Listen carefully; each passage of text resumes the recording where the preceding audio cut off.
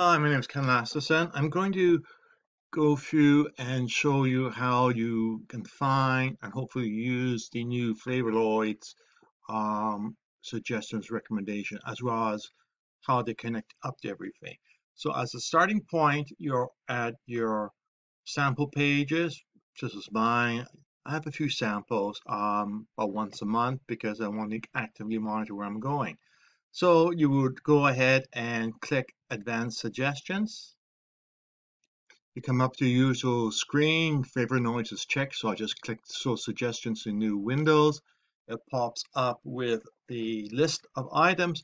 Up at the top, by design, everything that's listed is listed by the term used in the PubMed study. I did that to be absolutely sure to be able to trace back a suggestion to the study and have the identical same word being used.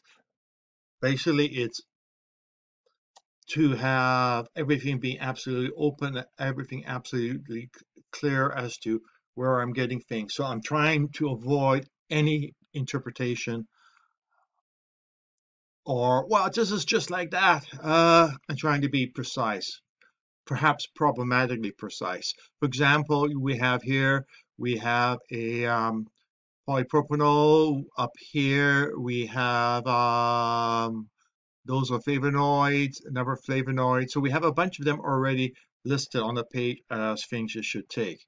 Now, if you scroll down the page, you end up with things to skip. Of course, we hit the probiotic mixture, which in this case spells out which ones I should use or don't use. If I wanted to say, okay, this one here has a very good rating, or let's go and find out what it is. If I click here, it will take it over and we can see exactly what is in it. And we see that it basically consists of one bacterium, infectitis, and that is the one that has a large amount of positive impact on me.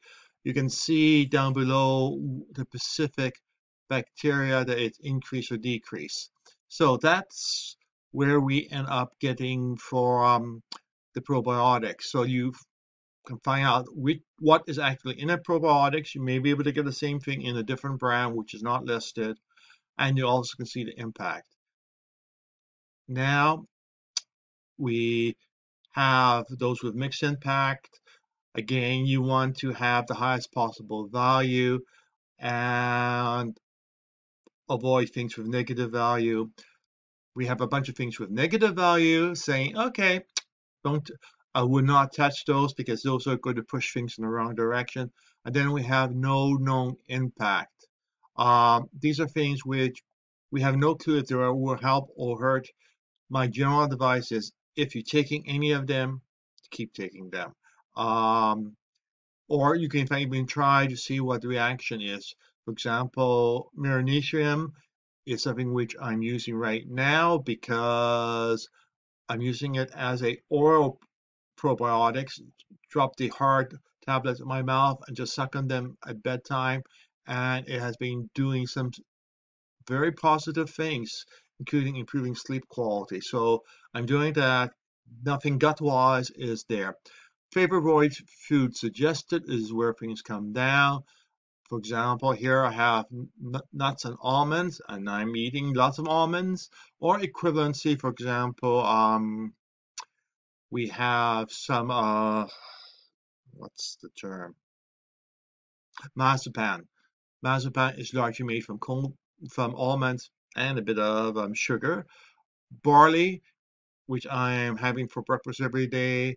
Coconut is the one thing I haven't added yet. Flaxseed and nutmeg. So all those are there. Down below we have actual flavonoids by name, and with it we have additional information. For example, we have mast cell stabilizer showing up. The This is the flavonoids will help there. The food which may be in may be a either or. This is one of the things that was mentioned up above. as a high value. So I click there and I see what is in. Basically peppermint dry. So peppermint is what I should be having. There is nothing up above in the list of studies showing the impact of peppermint. Only just flavonoids. Guess what? Chances are adding lots of peppermint to the diet, to the degree which I can tolerate it, would probably be beneficial. Um, Other things like this one, which is nice and high, we see where it is: orange juice, grapefruit juice. Again, peppermint is number one choice. So peppermint keeps showing itself up as being a really wonderful little substance. And we have quince jam, etc., all marginal. Here we have 0, which basically means that it's less than 2 decimal points. So it's a little small number, and I'm rounding here to keep the screen more readable.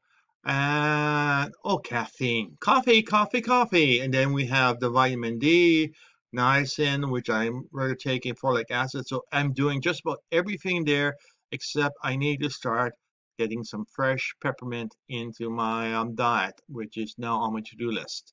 Okay, so basically it is another way of getting food suggestions, but we are accenting on flavonoids. We know what flavonoids will help. We don't know the food. Now we can find the food easily, and hopefully all of you will have as successful a time as the reader who recently posted here, which is on the page here. Basically, she has a daughter, 5, 6 years housebound. Her report came out with thyme as being the top of the list. And you see the report down here: thyme, fresh, coriander, cinnamon. Those are the things which are suggested. She went ahead with the suggestion. She has confidence that chances are it will do more good than harm following the suggestions. And lo and behold, it actually has delighted her. And she was shocked. Who would predict that these tiny leaves would do so much good? And basically, she's showing more energy and strength than she has for years put together. So, although this is a single case and we can't infer what happened for everybody, it does illustrate that it will benefit some. And all I'm proposing is I don't have a cure. What I have is nothing but a list of things which have high probability of being helpful. Much higher than picking something off the shelf or from a user group, because all these suggestions are absolutely specific to your microbiome, to your gut bacteria. It is as customized and personalized as you can come. Okay, that's it. Enjoy.